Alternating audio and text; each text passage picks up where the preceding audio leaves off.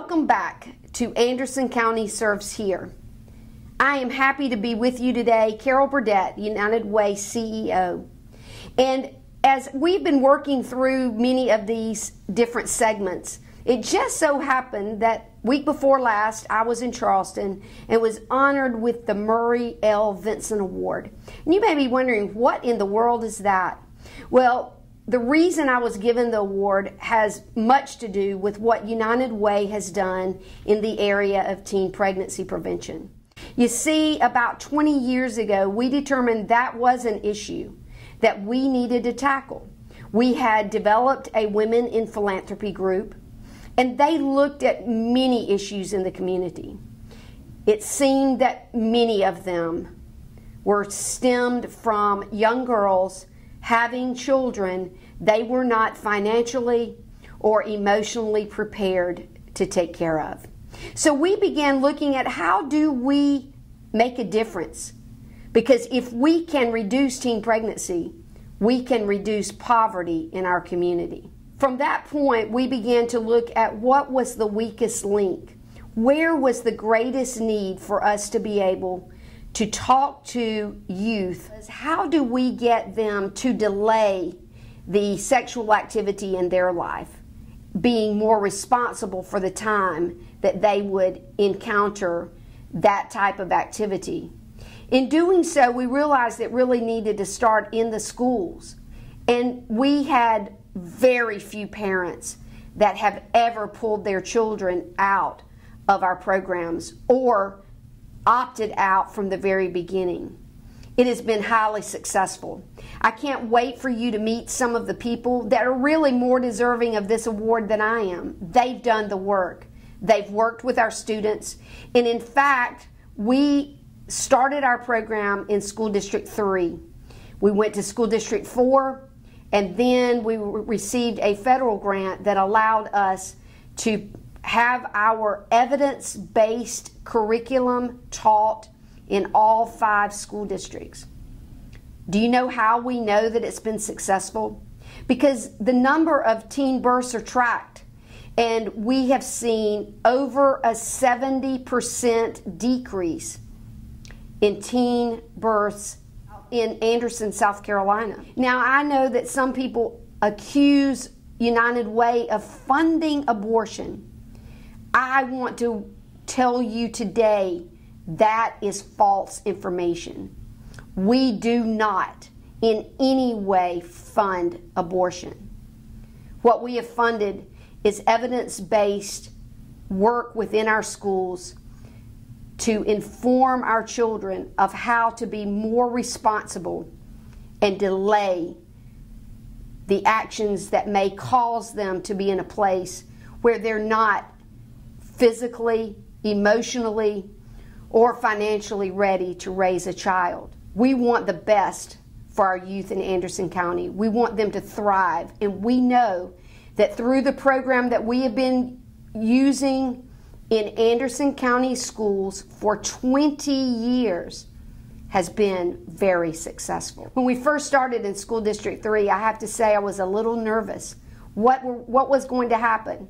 When we went to our first school board meeting after the program had started, I was afraid of the flood of parents that might come in.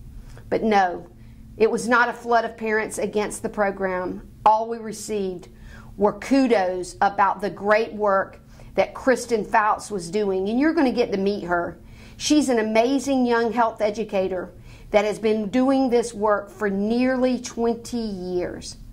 You're going to meet other people that have been involved in the program, and they have either been fundraisers or they have been in the front lines with our youth. I'd like to introduce you to Kristen Fouts. Kristen graduated from Clemson University with a degree in health education. She has been working in School District 3 her entire career in health education. In 2009, she was featured in Time magazine.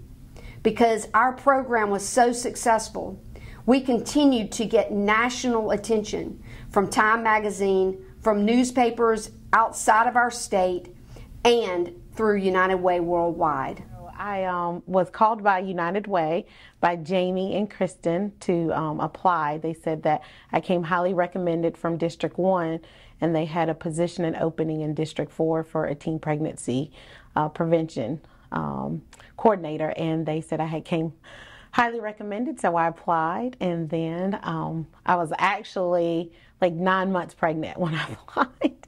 They were so nice to me. So I applied through United Way, and then I had an interview with Dr. McDavid at Anderson School District 4, and I accepted the position to become their teen pregnancy prevention coordinator for District 4. It's, you know, the word speaks for itself, impact, and that's what we call it, because we truly, as comprehensive health or teen pregnancy prevention coordinators, we make an impact in the lives of the children so that they make healthy choices. So we teach them about their body and how it works so that they know how to handle situations. So we start from 6th grade and we go all the way up till 12th grade. The 6th grade curriculum teaching them how to say no, but not only how to say no, but how to say it effectively so that when they do get older and they may have situations where they need to say no to protect them, to make healthy sexual decisions, it builds on that. And so it has impacted a lot, especially in my district. So we went from a district where we were seeing a lot of increase in teen pregnancy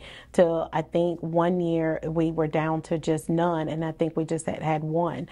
So those numbers have significantly decreased because of the impact that we make in the lives of these students. So I develop a pretty good rapport with my students at first.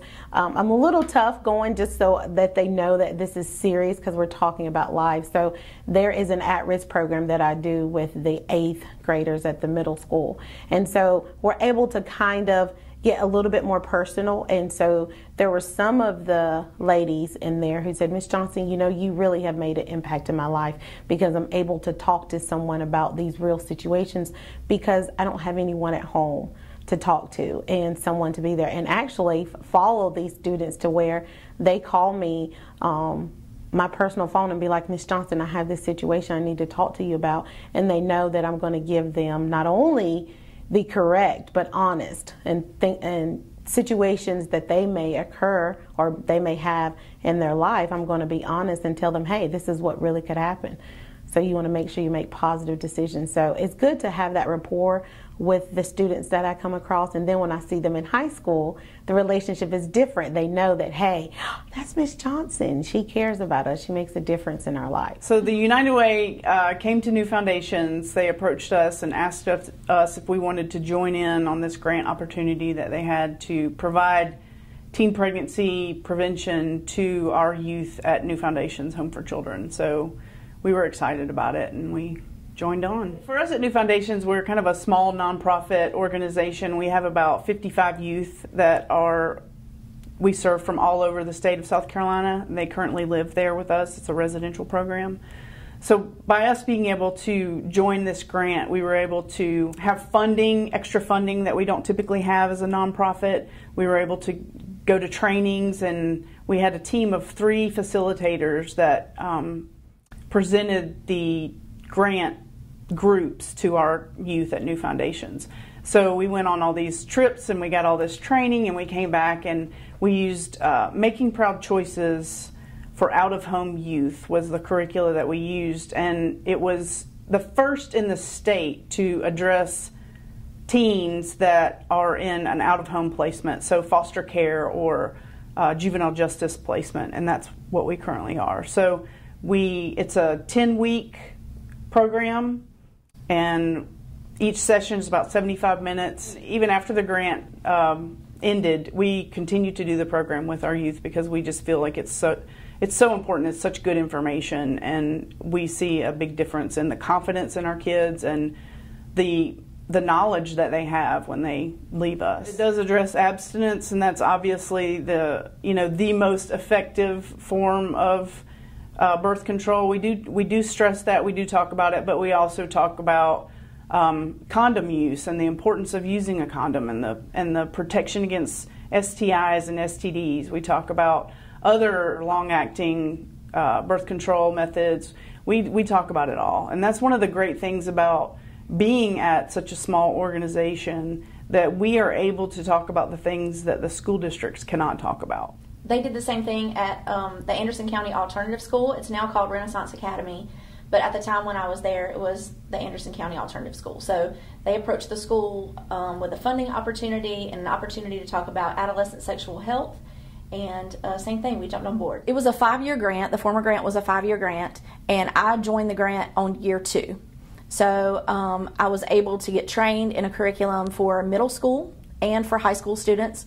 At the former alternative school in Anderson County, it serves grades 6 through 12, and it serves all 5 school districts in Anderson. So the 5 school districts are feeder schools into the alternative school. So the kids are there often because they're either expelled or placed there for various issues. Some of them may be violent issues, some of them may be truancy. It may not have even gotten that far, and either parents or staff decided it may be best to place this student here to have an intervention and have a smaller group of staff to work with them. It may be in their best interest to do that. So they are there for a variety of reasons, but usually one commonality that we saw was that they had also missed a lot of school, like Katrina was talking about with the students at New Foundations.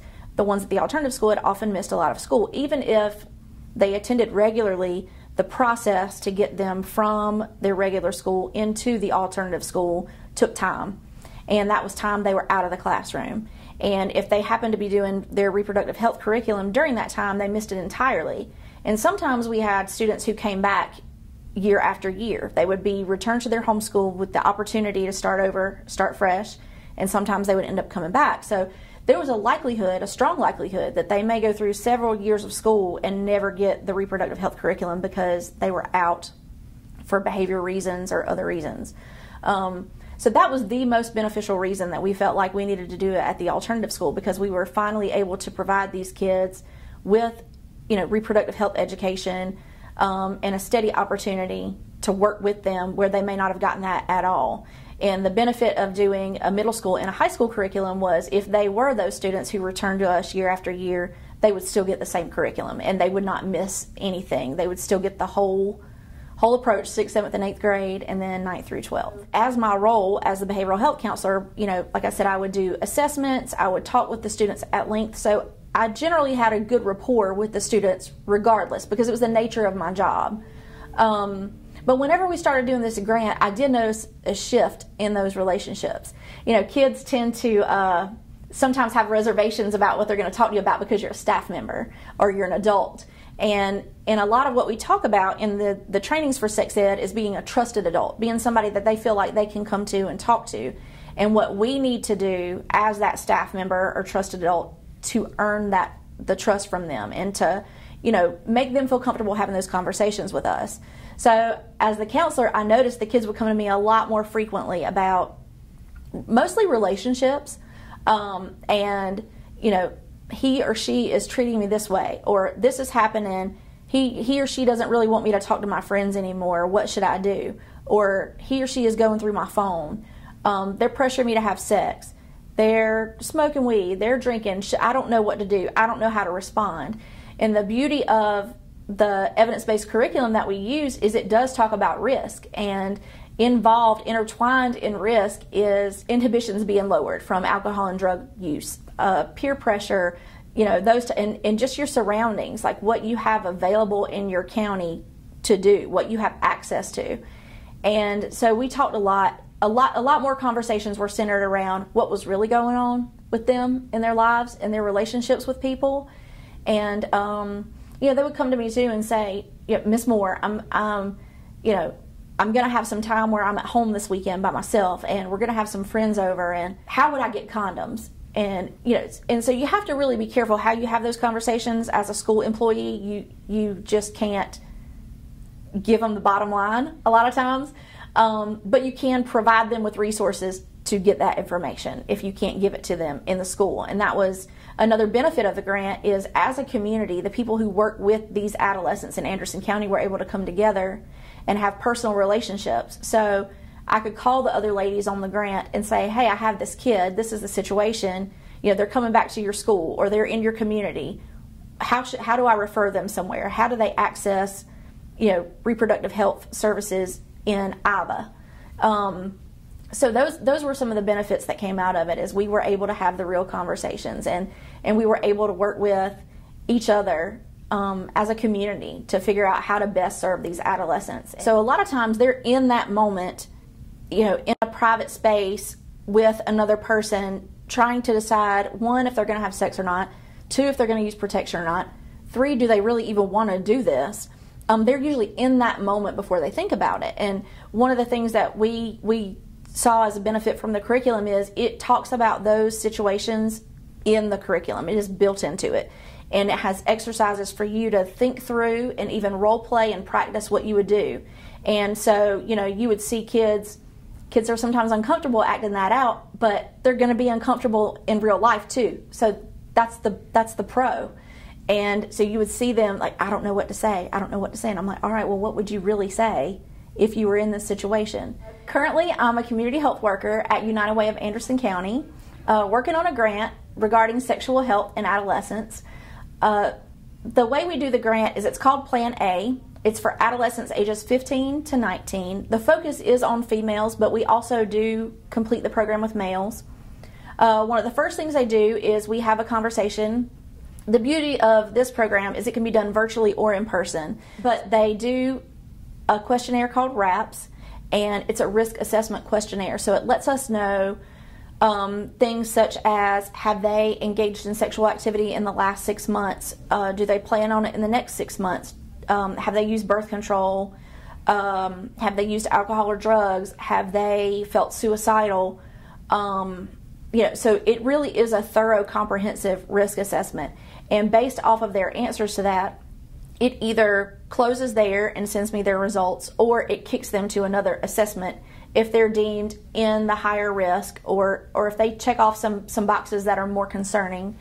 And so based off of whatever those results are, then I can connect them with resources in the community to address those issues. I'm J.B. Nemo, an employee of the United Way for almost 18 years. And in the beginning, I was part of the group of women here at the office that helped recruit women in the community to support our vision. And they really agreed with what we wanted to do, and they really took that vision and ran with it. They were great supporters and hard workers, and helped us identify schools, programs that we wanted to get into, and other women to help support it. But we really needed to raise the money to get it, to be able to go to the schools and offer it to them. When we got in all the schools, all the middle schools in Anderson County, they couldn't have been prouder, and they were so happy to be part of it. One of our volunteers and longtime member of our Women's Leadership Council said to me one day that this was the most meaningful program or community involvement that she had ever experienced, and that really meant a lot to us.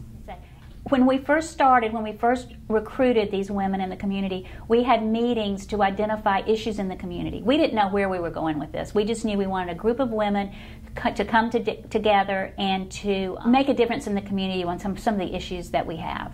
And I'm talking about negative issues. When you talk about poverty, homelessness, child abuse, unwanted pregnancies, I mean, the list goes on and on. But these women got together and they realized that all of these issues that they were bringing up were the after effects of what was the root problem, what was the root cause of these issues. And one of the things on the list was teen pregnancy, and they went right for it. They said, this makes sense. Teen pregnancy is one of the causes for all of these other things that are happening to these people, so to our community. And we ran with that. It was fantastic, because they understood it. And we kept going for years then. We kept going back to the root of the problem. What's the root of the problem? We're not putting a Band-Aid on it anymore. We're going to go to see what is it that's causing all of these issues. And let's get to that and take care of it. Okay, Carol. You've heard a lot about teen pregnancy prevention. The real deal is we noted there was a problem. There was a problem of too many girls having babies they weren't ready for. You see, when we first started down this road and we realized that schools were our weakest link, it was the place that the Council of Teen Pregnancy Prevention could not seem to get in. But we had a group of women that were influential, and they decided that this was going to be their issue. They were going to fund it, and they were going to be involved. There were 12 women, and these 12 women took this seriously. Seriously enough that several of them made appointments to all 5 school superintendents in Anderson County.